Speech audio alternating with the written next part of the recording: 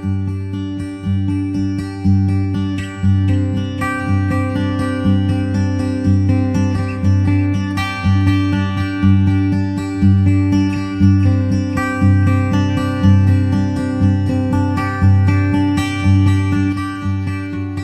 morning, and welcome to Morning Manna. Today is Friday, the last day of the week. It is July 30th, 2021, and this is episode 3599. My name is Bruce Turner. Welcome to today's Morning Manna. Today's episode is titled Mediocrity. Stay tuned.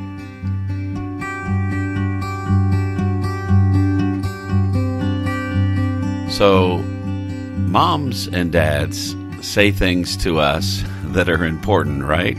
Challenging, inspirational. One of the thoughts that I had of my mom and dad this morning was, son, if it's worth doing, it's worth doing right. If it's worth doing, it's worth doing right.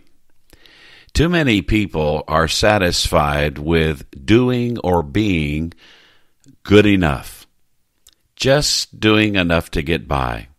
You know, you've got some employees at your place where you work. They do just enough to get by. But if you move beyond mediocrity, and mediocrity is moderate or low quality value or performance, it's ordinary. It's so-so. But if you want to succeed, you can't live in mediocrity. Ecclesiastes chapter 9 and verse 10 says, whatever your hand finds to do, do it with your might.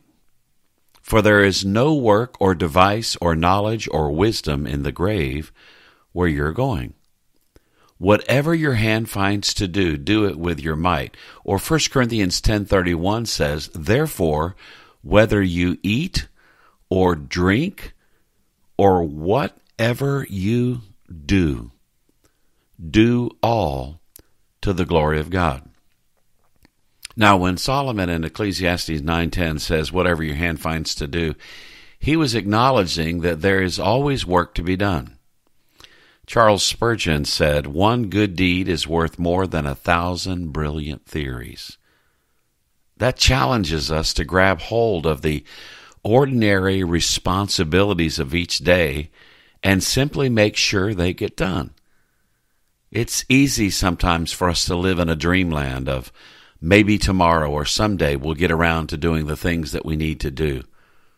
But none of us are guaranteed tomorrow.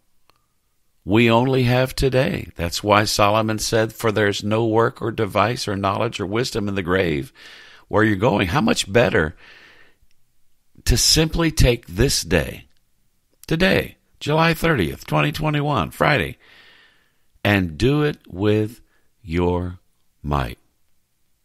Not only are we to do whatever lies close at hand, but we're to do it with energy, with gusto. Our forefathers, the Puritans, used the word earnestness to describe how believers should approach life. They meant that whatever we do, we should do it heartily, with enthusiasm, with passion.